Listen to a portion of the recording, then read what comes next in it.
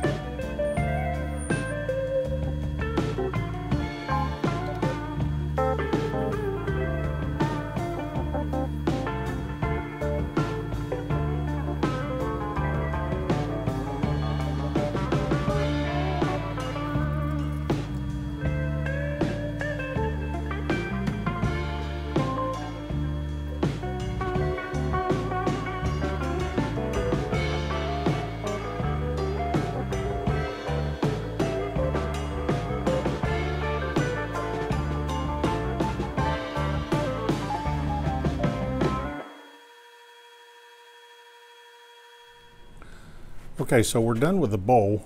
Turned out really well, really pleased with it. Finished with Axe sanding products and finishing paste. Really puts a good shine on it, good protection of various waxes and oils, all food friendly. So an awesome product there. And so what we're going to attempt to do here is somewhere down in here we're going to drill a hole, probably from both sides. You start here and finish on the underside, and to provide the minimum tear out from the drill bit. So we'll have a hole for the yarn to feed through, and then we're just going to create a pattern. I'll draw it with a pencil or something, and it'll basically just come up to allow you to feed the yarn through there and come out.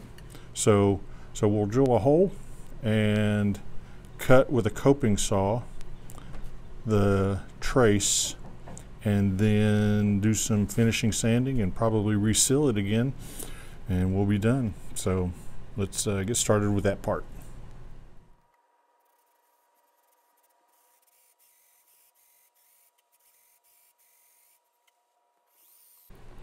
Okay, so I got the hole drilled. Didn't go quite like I planned, and I actually think that I've made the bowl a little bit too thick on the wall. Just going to take a little bit longer to saw this out. But I basically took a piece of tape and just made an arch. So I'm going to take a coping saw, hopefully, and cut right along these two lines for you to feed your yarn through there, and then finish sanding. So I'm probably going to saw that off camera and come back and show you what we got and go from there. Well, the sawing went much easier than the drilling. So used a coping saw and just went down the pattern, and so very pleased with it. As far as the cutting process, I do believe I made it a little bit, it's still a little thick. So we're going to sand these edges, maybe take a Dremel tool, maybe open this up, I don't know. But we'll definitely take some sandpaper.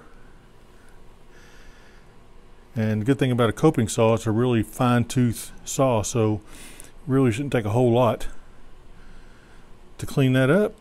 And then we'll come back, show you what we got.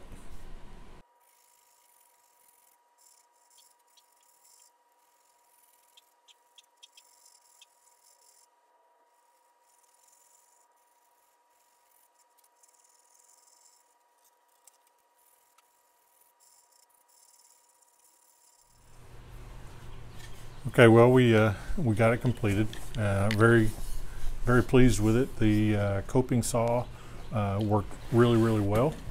As far as the cutting and the sanding, I did off camera take a stone from a Dremel tool and eliminated some of the grooves, the deeper grooves from the saw, and evened that out.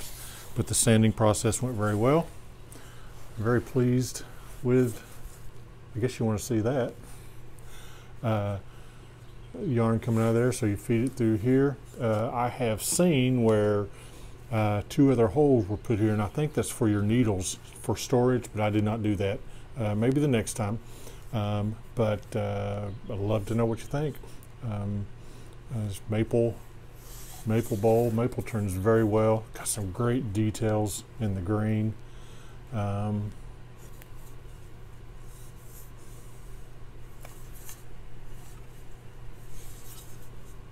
So tell me what you think. Thumbs up, thumbs down. Fun little project. They're very popular. There is a little bit of work into them with the little handwork and stuff with the cutting. but the only thing I probably would do different is the wall here. I would go a little bit thinner. Might help with the sanding process, but even at that, I think it looks very well and did okay. So I'm very pleased, very satisfied, and I think it'll go well at a show. So anyway, tell me what you think. Love to know. I got some pictures coming right after this, and